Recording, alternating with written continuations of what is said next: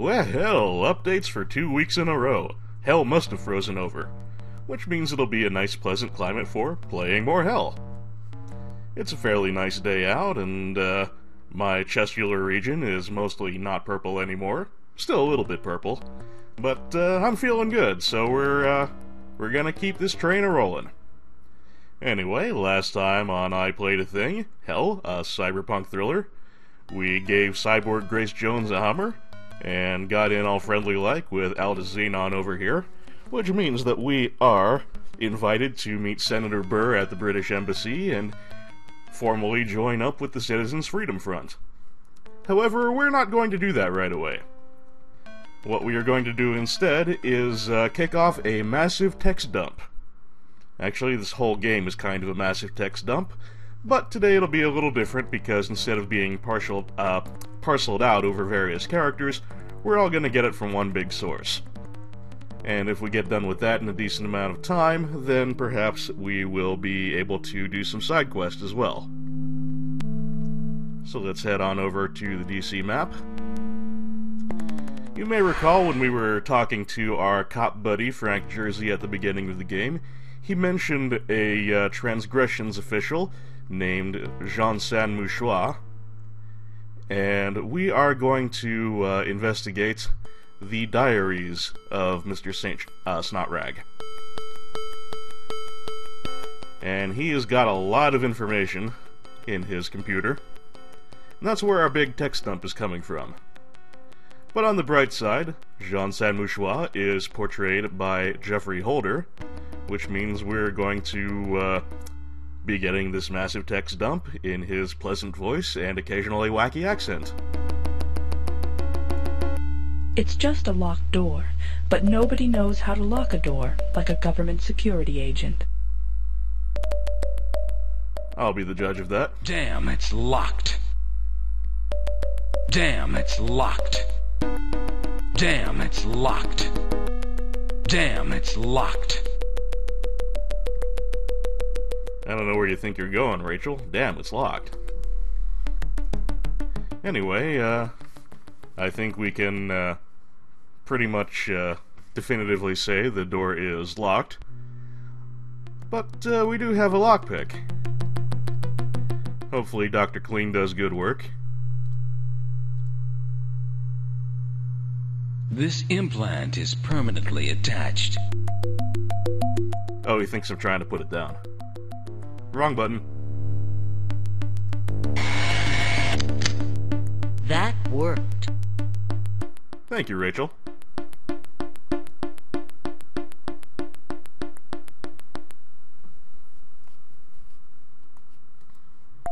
Gideon, go in the door. Okay, maybe I have to move Rachel out of the way.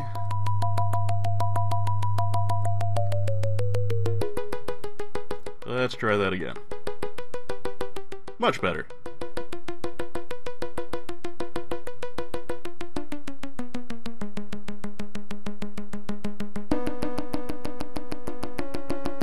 The hush of privacy clings to this room, as if the dedicated occupant has worked there, sweated there, worried there for a long time. There's the couch, the worn leather chair. Even the computer seems to have taken on his personality. I like the giant globe. Well, let's go over and check out Mr. Snotrag's computer.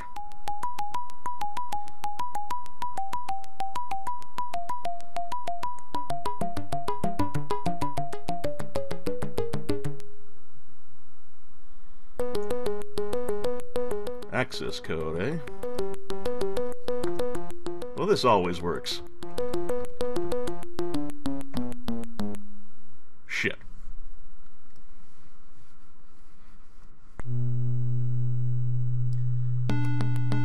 But what have we here on the desk?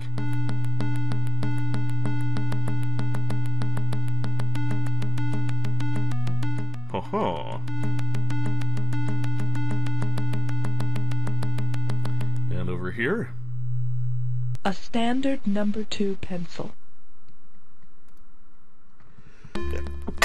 Excuse me. Alright, we'll just pocket that.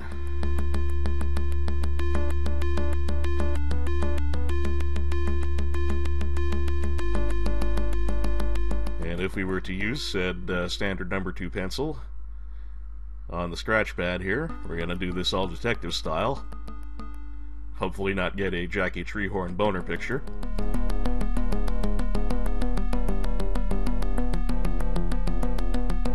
That's much... I can't talk today. That's much more useful.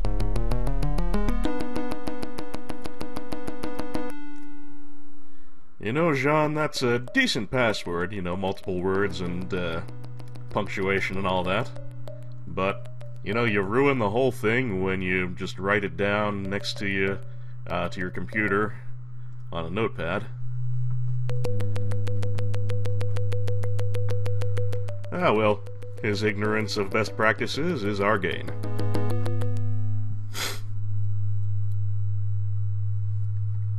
So you see here, we've got quite a few things to look through, and that is why this is going to be such a big info dump.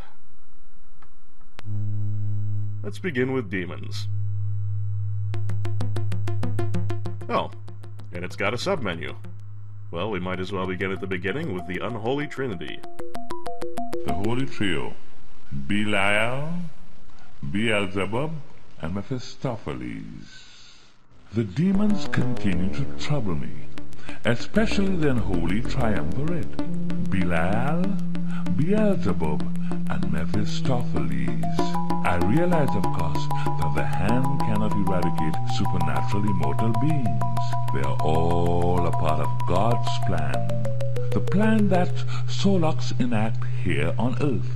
So according to the Imperator's direction, we condemn people to serve under these hell laws. We send them to their lairs to serve their sentence. Well, we heard a little earlier about Belial and Mephistopheles, those being the demons that Sanguinarius and Mr. Beautiful serve under. And we've apparently got one more big boss of the underworld, that being Beelzebub. Good to know. Speaking of Mr. Beautiful, that would be Pazuzu, and apparently Asmodeus is another significant figure related to him. Let's find out more about that. Pazuzu and Asmodeus. I made a run with a squad of rookies today, and we caught a blatant sinner, a man who has been haunting the Ford Theater area, exhibiting himself. We had to let him go. Seems he worked for Asmodeus. We are never supposed to prosecute people involved with the Hell Syndicate. Asmodeus, the demon filmmaker. Or Pazuzu, a.k.a. Mr. Beautiful, gambler, drug dealer, wise guy. Don't know why we can't persecute these guys. Besides the fact that they are actually demons, and we probably can't catch them if we wanted to. They must fit into the plan somehow. Interesting. Transgressions is not supposed to bust anyone involved with Asmodeus or Mr. Beautiful, members, as he puts it, of the Hell Syndicate. Which makes me kinda wonder why, if we're supposed to be linked to Mr. Beautiful, that they were able to send a scrub team after us. I guess we're just special. And a bit more data on Mr. Beautiful himself. Mr. Beautiful. Captain Thorne decided to use Beautiful to complete the case we were building against the Smoke Cowboys, a gang of technology outlaws. I had a scrub team arrest the Cowboys. We charged them with violating the artificial realities ban, and Beautiful supplied the judge with all the evidence we needed to send the Cowboys to Belial's pits.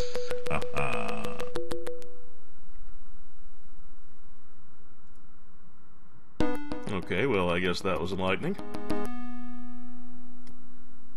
How about Dean Sterling? That's a name we've heard before. Dean Sterling. Some of the men are suspicious about a freelance demon hunter we are monitoring. His name is Dean Sterling. he has been having some real success. He eliminated a score of minor and mid-level demons. And now we hear he's after the big ones.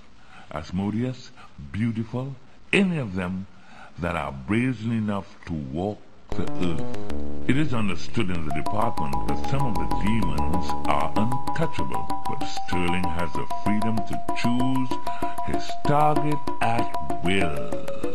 As for me, I will neither hinder or assist Mr. Sterling. He has made his presence felt, and the demons are nervous about him. As far as I'm concerned, he's a genuine good guy. Interesting. A demon hunter.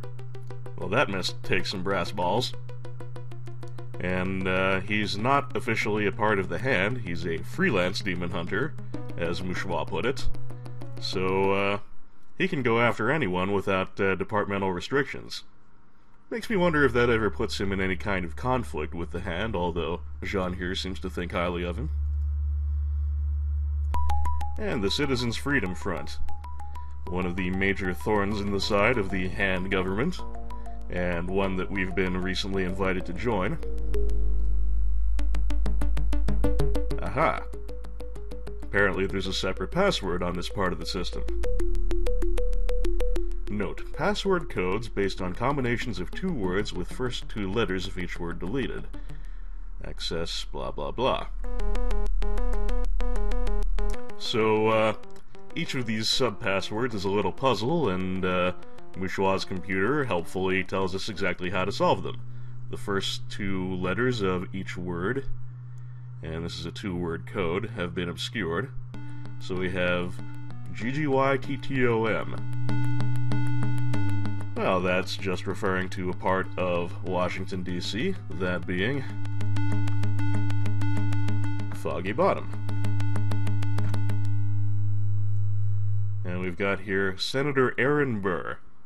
Yes, that's right, the leader of the CFF, Senator Burr, who we were referred to by Aldous Xenon. Her first name is Aaron. Aaron fucking Burr. This game and its names. Well, let's find out about her. Senator Aaron Burr. I just received this month's collection of Senator Burr's sighting from our agents in the field. Amazing woman. Amazing woman, this Burr. She's seemingly several places at once. Of course we know she's inside the British Embassy here in Washington, where she has been granted political refuge. But we have discovered that there are ways in and out of the embassy. And on several occasions, Burr has escaped the embassy, thus feeding the paranoia among ARC agents that she is everywhere.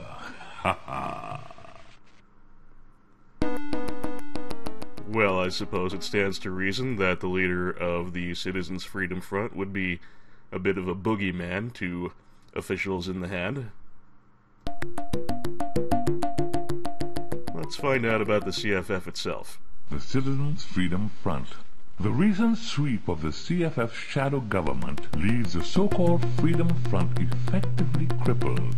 The CFF has been fanatically dedicated to their cause. Our best estimate of their membership is in the thousands, although the leadership proper is small and cohesive. Oh dear. So they've been making some raids on the CFF leadership lately. Some successful raids, apparently, and that has left the organization rather weakened. And a little history. CFF history. What we know about the CFF is extensive, but not particularly useful. They were founded after the Imperator's ascension by a quartet consisting of a Methodist minister, a Catholic priest, a rabbi, and a Muslim imam. They quickly moved into political activity when they were joined by former government figures, including Aaron Burr, who had resigned rather than serve under the Hand. Indeed, probably not terribly useful information, but it's a little bit of color.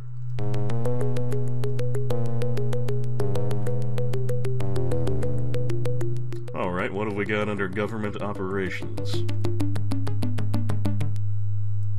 Night of Re-Entombment. That ought to be interesting, because that is the name of the operation in which our assassination was attempted, along with folks like Brian Avery and Swivel O'Leary and so on. But we'll begin at the beginning and check out Night of the Titans first. Hup! We've got another sub-password, and this one is a little more difficult, just because it's so short, and we have very little to go on. So, LLT. The answer to this one is fairly straightforward. It is Hell Pit. Night of the Titans. Transgressions recently launched dozens of scrub teams on a coordinated sweep of the CFF Shadow Cabinet, a strike against the resistance that has been over a year in the making. Codename Night of the Titans. It's a truly historical occasion. Ah, okay. That must be that sweep that we previously read about, in which members of the CFF leadership were apprehended. Oh, and we have a listing of some of them right here. Well, it seems wise to take an opportunity to read up on some of the CFF leadership. Randall Singh. Probably the most interesting figure we have named to our sweep operation from a front operative we have been keeping under close observation for a while now. A man named Randall Singh. I'm not certain of his status with the CFF, but we suspected him of being fairly important. Well, that wasn't very informative, but at least it's someone new we know about. How about Townsend Ellers? Townsend Ellers. The sweep of the CFF Shadow Cabinet also netted Townsend Ellers, a former British ambassador.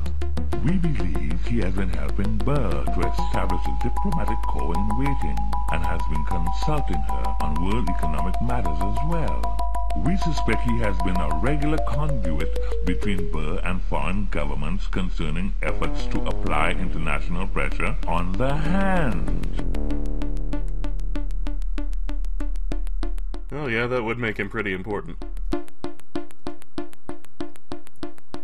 How about Brett Carew? Brett Carew. Perhaps the only dissident whose apprehension I regretted was Brett Carew's. Carew is one of the 3 or 4 writers Solox has banned, and she has been apprehended in the recent CFF sweep. The charges against her are weak, just rumors that she writes some of Senator Burr's pirate broadcasts. Well, speeches and possibly propaganda are important, so I guess that would make Brett Carew kind of a big deal. But, I don't know, maybe Jean here was a fan of her writing. And Eddie Commerce. Eddie Commerce!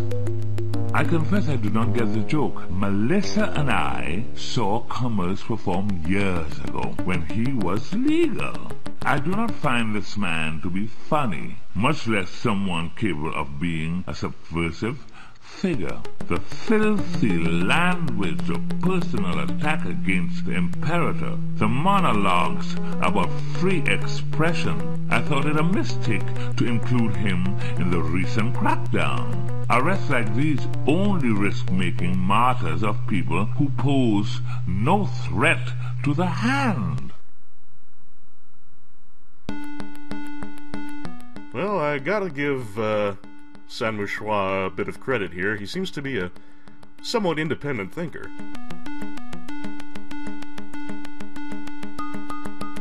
Doesn't consider every bust to be a good one, but, well, he does his job. Night of Re-Entombment. Now this is the operation in which the Hand sent its scrub team against our good friends Rachel and Gideon. pretty important stuff. Now, this access code is solved with the name of a person we have not yet met. Now, there's nothing stopping you from going ahead and entering the code if you already know the name and therefore the answer from a previous playthrough or what have you, but I'm trying to go through this game in a fairly legit sort of order, avoiding any unnecessary sequence breaking, so we're gonna pass on this one for now. So the Night of Re-Entombment data remains tantalizingly out of reach. Well, we'll have to console ourselves with some information about some guy named Massimo Eddy. Massimo Eddy. Last night there was another Massimo Eddy broadcast, another vision of hell. Massimo is the first man who was damned to hell and lived to tell of his experience. There was Eddy, paint splashed on his face, ranting about his trip to hell, bursting into sudden screams of the colors. Then, ooh, fire, orders of flame, orders of flame. Ooh, he would speak, and the demons that possesses him would taunt him from within. Ooh, from within, a terribly frightening exhibit that reminds viewers what there is to fear about hell. Periodically, the hand drags him out to broadcast his bizarre visions to the nation. He has developed a cult following of people expecting wisdom from the mad Massimo. I fear those people will be disappointed. I doubt this lost soul has anything to teach. Well, that is an interesting figure. Massimo Eddy, the first man ever condemned to hell under the Hand regime, and someone who survived his sentence, apparently. I thought they would be eternal. But anyway, Massimo was apparently driven mad by the experience, and so he makes a good propaganda figure for the Hand, teaching people that hell is something to be very afraid of. Not that that needed a whole lot of reinforcement, but, you know, propaganda has its values. And apparently, Massimo Eddy's location is also stored in the computer here, but we need Transgression's credentials. And we need an access code to obtain the templates for Transgression's credentials, which would presumably allow our good forger friend, Sophia Bene, to make a fake ID for us. Once again, if we have this access code, there's nothing to stop us from using it early.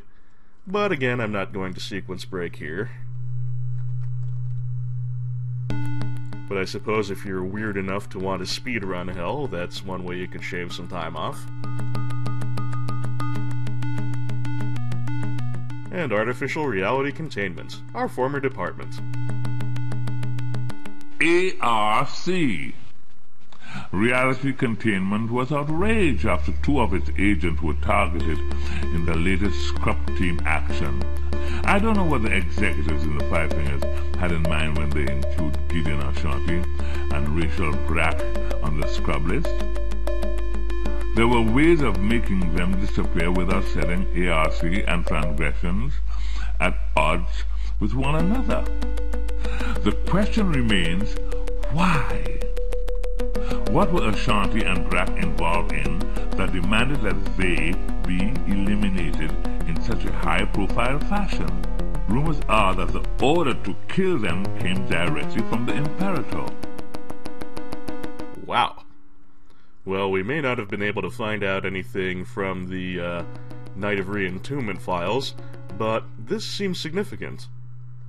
ARC was a little shaken up by the assassination attempt on Rachel and Gideon, and Jean Saint-Mouchois does not even know why our assassination was such a high priority. But apparently it was because Cyborg Grace Jones gave the order herself. Oh, incidentally, both Jeffrey Holder and Grace Jones appeared in Boomerang with Eddie Murphy, so this is not the first time they've been on the same project. What else have we got here? Okay, that's it for government operations. Well, what about us? Rachel and Gideon have a whole file to themselves. Interesting. Rachel Brack and Gideon Ashanti. Looking through the back files today, I found one I had on Brack and Ashanti. I had forgotten, but I'd seen I tried to recruit them myself a couple of years ago when I heard about the great job they were doing at ARC. But to outduel the scrub team, they were obviously more talented than any of us realized. Their work at ARC was top-notch, even though they had a reputation of going easy on minor criminals. Still, their character was somewhat questionable. Somewhat questionable? I'm insulted. Anyway, nothing much that we didn't already know. We do know that Rachel and Gideon have, let a lot of minor infractions slide, but apparently they were very well-regarded agents aside from that. What else have we got here? Fringe operations. A-N-E-R-L-I-N-G. Well, this one's not too hard. We've got a fair number of letters to work with, and it involves a person that we just read about. Dean Sterling.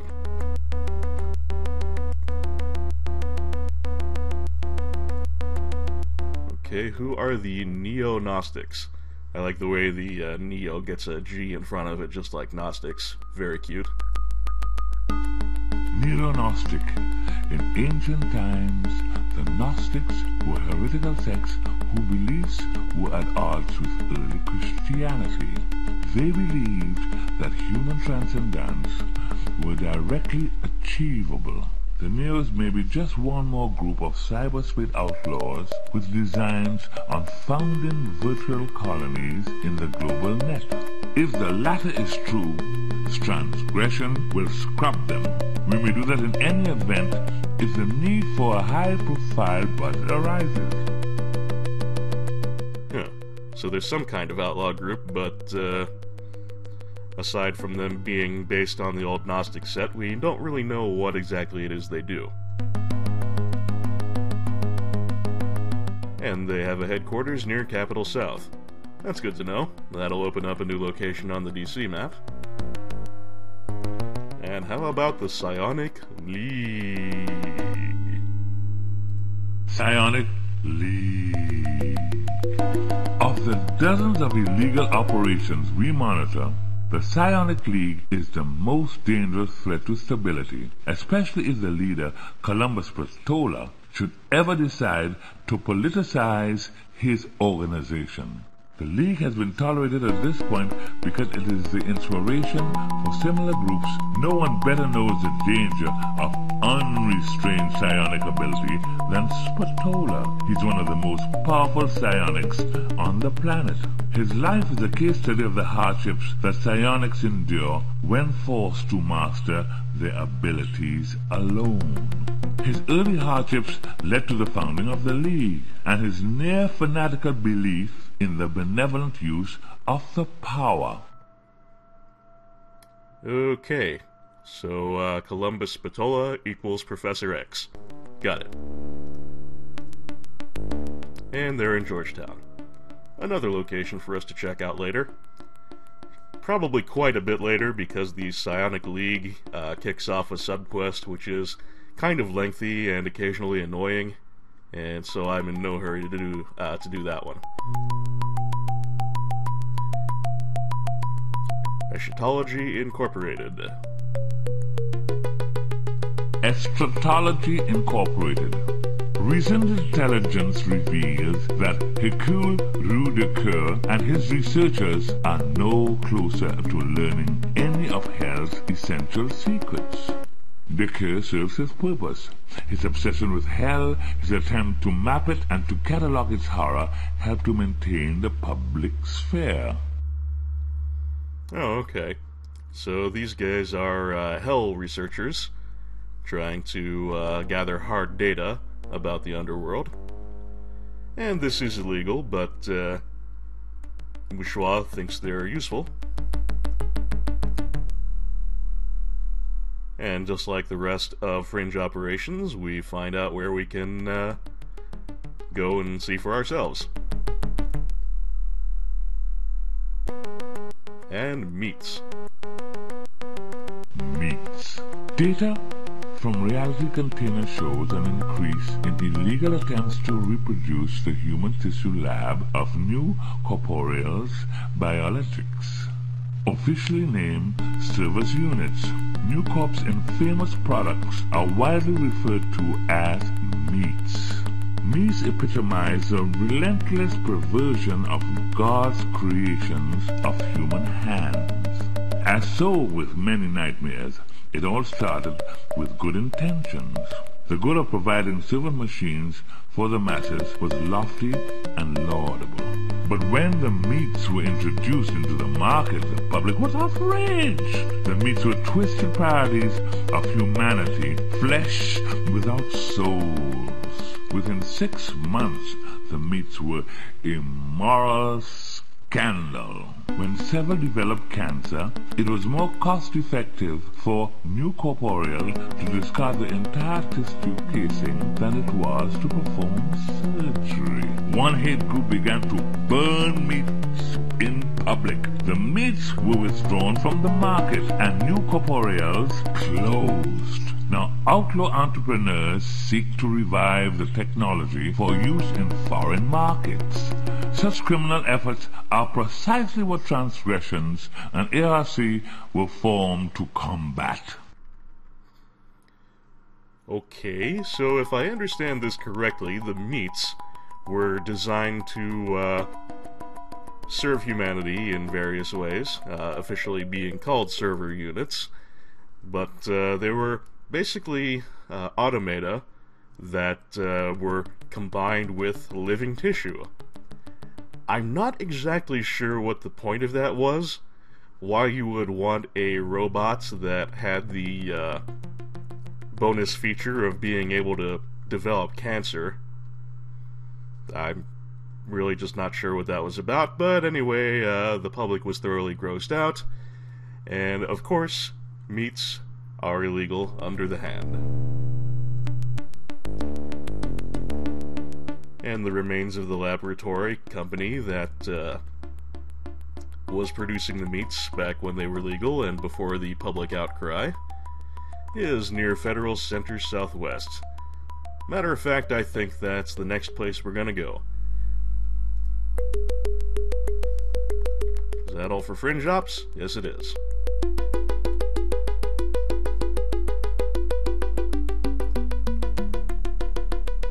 Hey, let's read a little about the Imperator. We had an inter-office Hola conference call from the Imperator today. The Imperator discussed the recent actions against the CFF. Solux pointed out that the CFF was still operating. The sweep had failed to net Aaron Burr, and that an even greater effort must be made.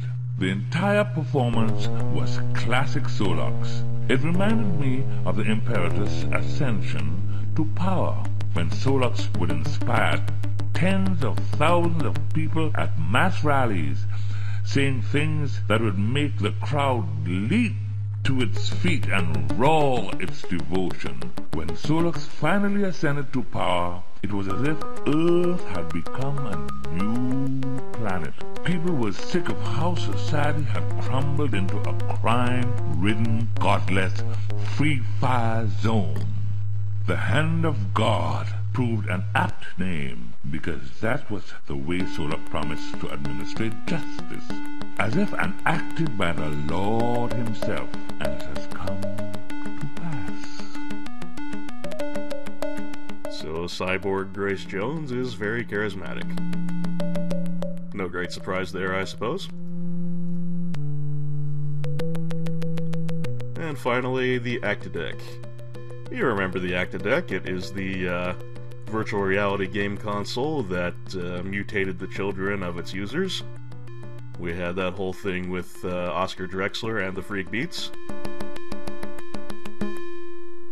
And we can check out Information on the Actadeck itself, for starters.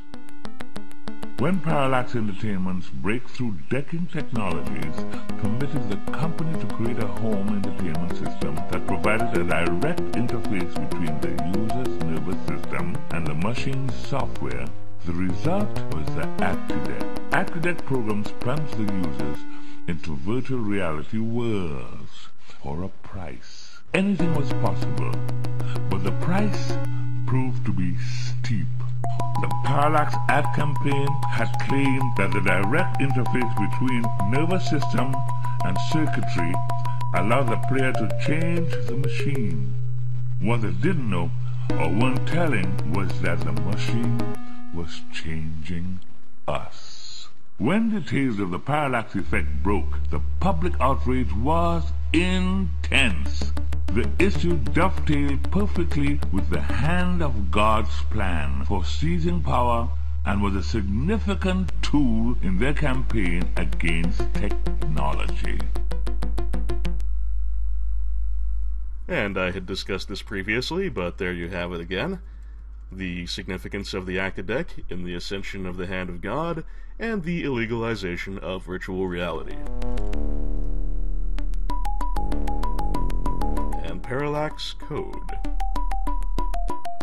Parallax Code. The Parallax Code is a highly secret series of computer code modules that made cyberspace a reality. To my knowledge, the source code for Parallax has never been discovered. Okay, so that's the technology that made the Actadeck possible. And apparently the hand has been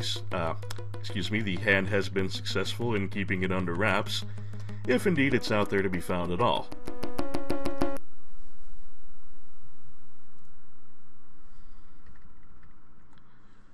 And that appears to be everything that we can do with Mouchoir's computer at the time.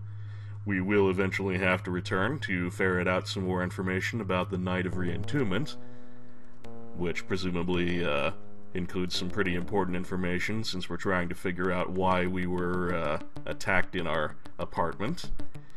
And chances are we're going to need that information on the location of Massimo Eddy as well. But that's all, and Mouchoir's computer is the only thing of significance in this location. So we can go ahead and roll on out. And I think we've got enough time to do a little bit of side questing.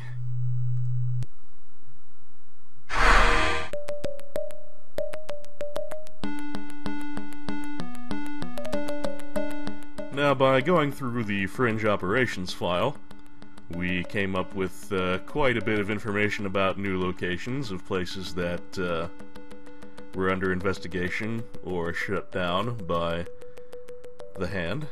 And one of them was New Corporeal Biologics, the now defunct creator of the meats.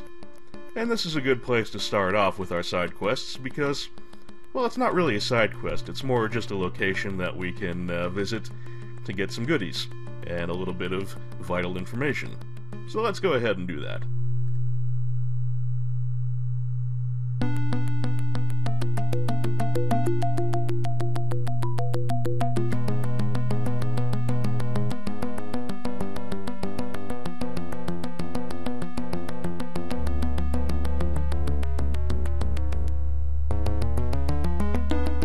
Okay, lots to see here.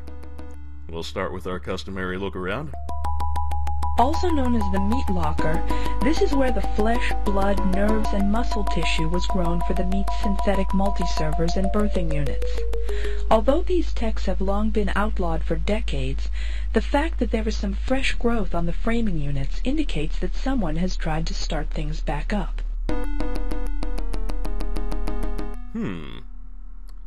So it looks like new corporeals, judging by, as the description said, the fresh growth on the framing units.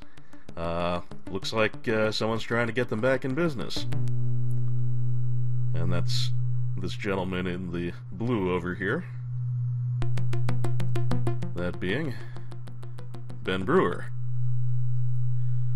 We also have down here Facon 5088, which is a conversation that I know GTF has been eagerly awaiting. But for now, let's just start off by grabbing some of the things lying around.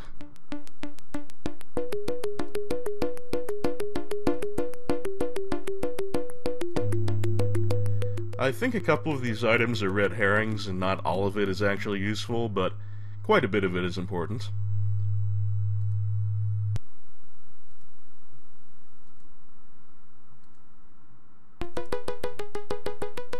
And we'll check out our new items real quick like.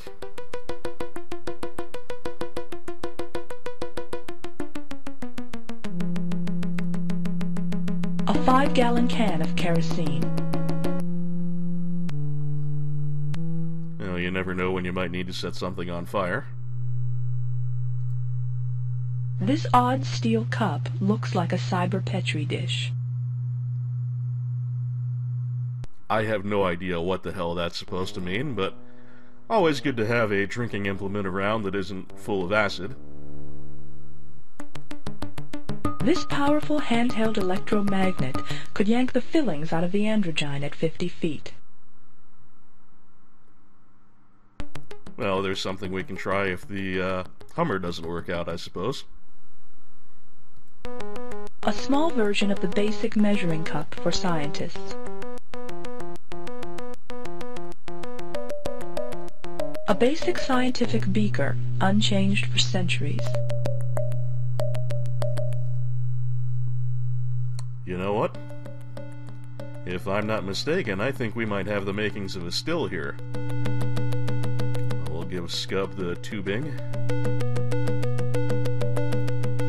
and the beakers.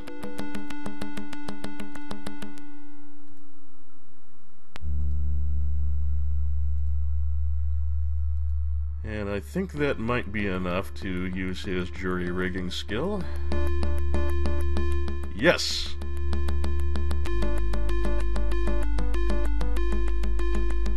Well, we now have the ability to make Langlois' dreams come true and further his quest for love. But first, of course, we'll have to talk to the folks here at New Corporeal. And wait a minute. You know, if we look at that Night of Re-Entombment memo, you'll see that New Corporeal Biologics was the employer of one James Hennelly. So that's someone else that we can ask around about, see if that sheds any light on our situation. Oh, Ben Brewer. First off, what does he look like? A man works feverishly amidst the desolation of the long-abandoned factory. Fair enough.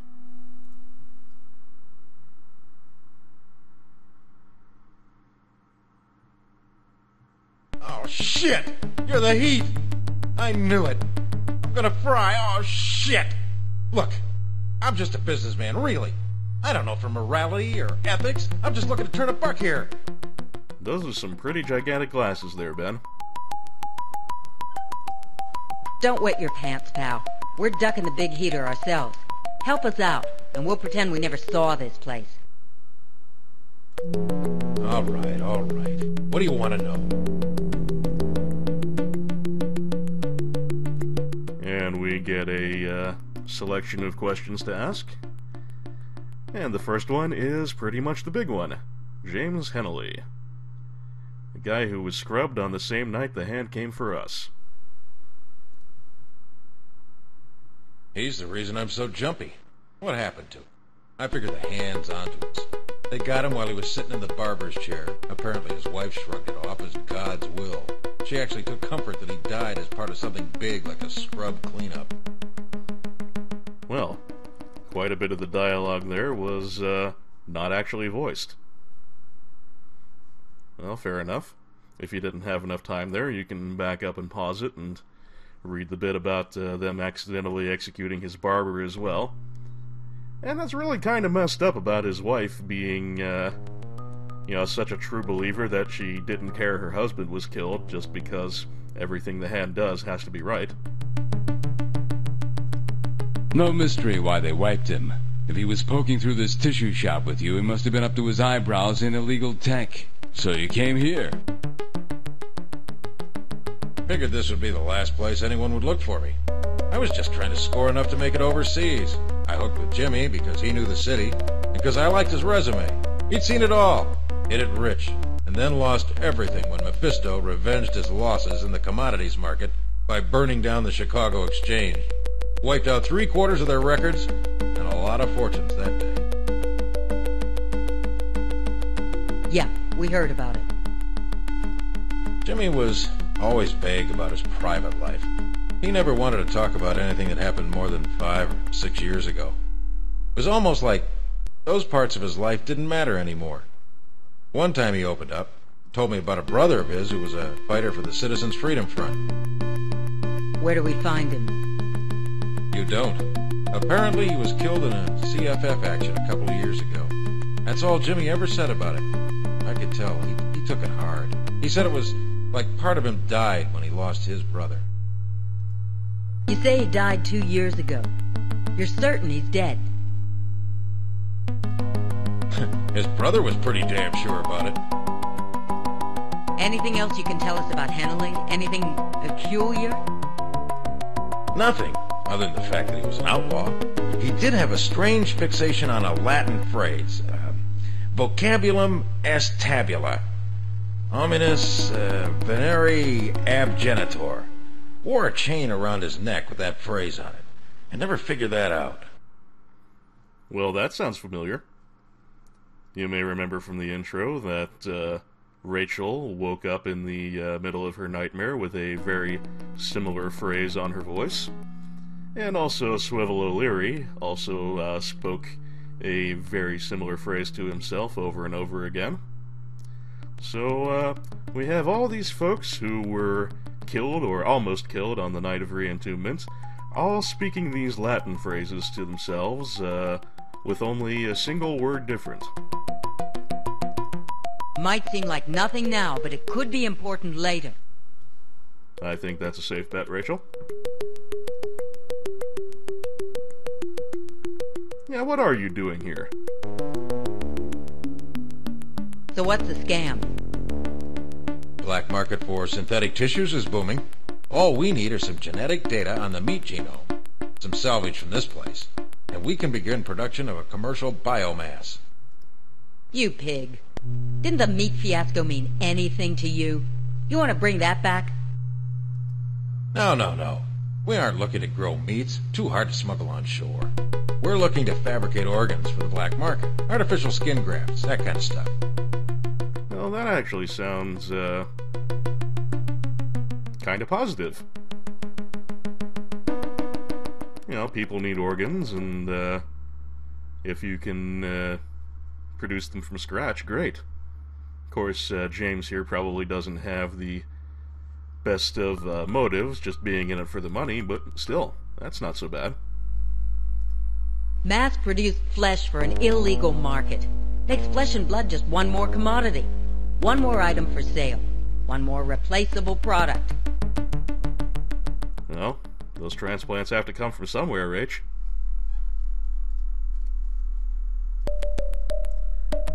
And what is the deal with that meat? She's a beauty, huh? I'm gonna smuggle her to Europe.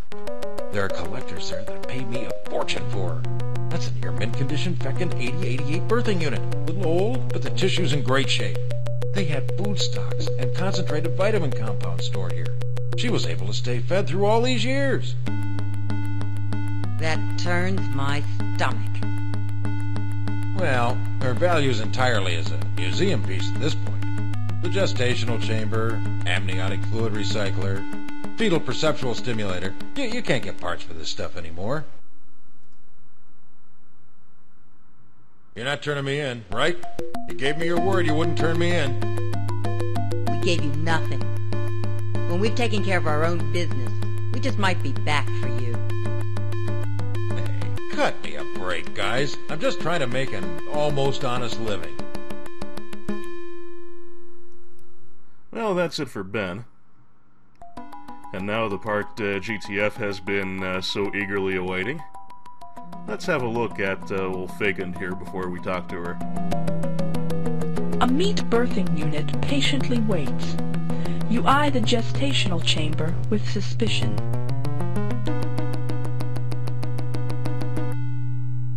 I'm surprised at your revulsion, Rachel. Birthing units like this would have liberated women from childbearing. I am programmed to respond to doubts you may have about the moral dilemmas some find inherent in my existence. That won't be necessary, 5088. I don't think your pre-programmed arguments will persuade us.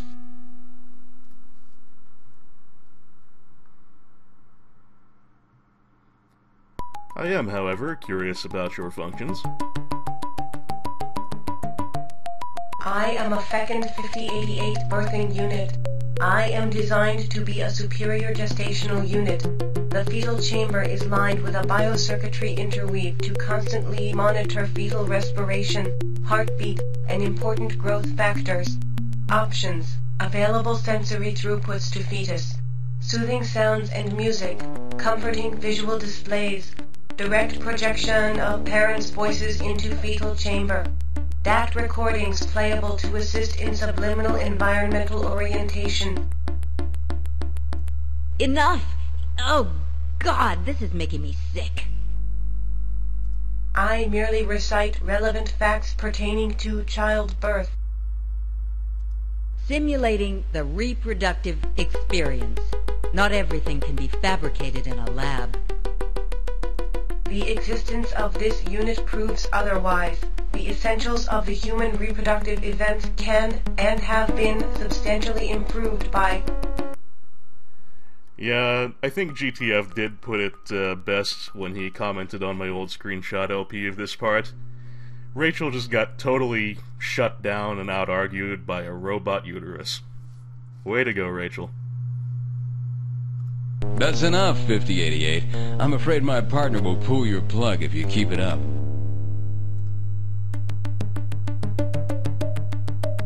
And how you feeling, 5088? My self-diagnostic indicates intensive, decades-long neglect to primary mechanical units. You can say that again. The hand put your creators out of business. I'll give them that much. Meats or the hands rule? Which one's the greater evil? Perverse mockeries of motherhood or tyrants ruling in the name of God? Some choice. Yeah, I'll have to give you that one, Gideon. I mean, I'm not really that morally offended by the existence of such creations as 5088 here, but yeah, again, I have to wonder what the use of a robot that can get cancer is, and I'm not even sure why a robot gestational chamber needs living tissue or needs to be able to converse and behave in a vaguely human fashion. You know, just a box that takes care of the necessities would seem to be enough. Ah well. Anyway, that's all we can do here. But, you know what? Langwo needs us. I don't think we can sign off for today without, taking care of our sloth buddy. Let's see, where was Gang Alley? Here we are.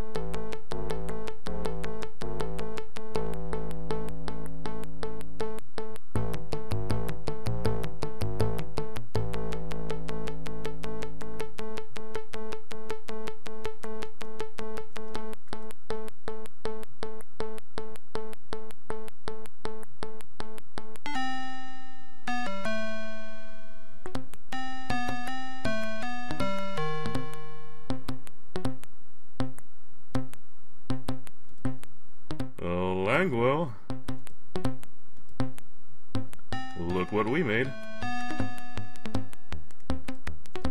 Oh, by the way, I never did remember to examine that particular item. Not that it's anything terribly enlightening or interesting, just gotta be thorough. Whoops.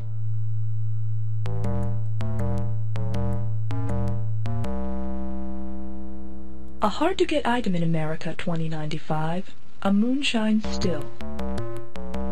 And it does look like a particularly high-tech moonshine still. Scub is quite the MacGyver. Anyway, Langwell, look what we got. Here's the still, kid. Now, you better give us something on Brian Avery, and it better be good. Oh man, this is perfect, man. Barbara's gonna love this, man. As soon as she comes to. Now talk. Sure, man. No problem. What am I talking about? Brian Avery. Oh, right. Okay, Brian Avery. Yeah, he got killed. I love you, Langwell. We know that already. What was he doing around here? He got stuff. In fact, he was supposed to get us a new holovision. I was all set, man. Put my feet up, had a bag of chips, was just hanging out, getting prepped, resting up. And then I woke up and somebody said he was a goner. A real drag, you know. He was even getting us a set I could use the old remote on and everything. Is that all? Well, I don't know. It might work on other things, but it's really made just for holovisions, man. I love you, Langwell. No, I mean, do you have any other info? Not really, man. Come on, Rach. I can tell by the smoke coming out of your ears that it's time to go. Hey, thanks for the still, man. Feel free to look around or whatever, wherever you want, man. Well, I think our work is pretty much done for today. We've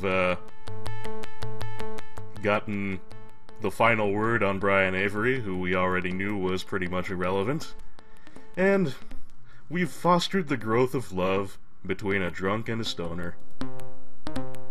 I feel happy with my performance for today. And best of all, this means we are truly, completely, forever done with Gang Alley. And I think that's something sufficiently celebratory to call it a day on. As always, friends, I am Un, and I thank you for watching, and I'll see you again soon. Take care.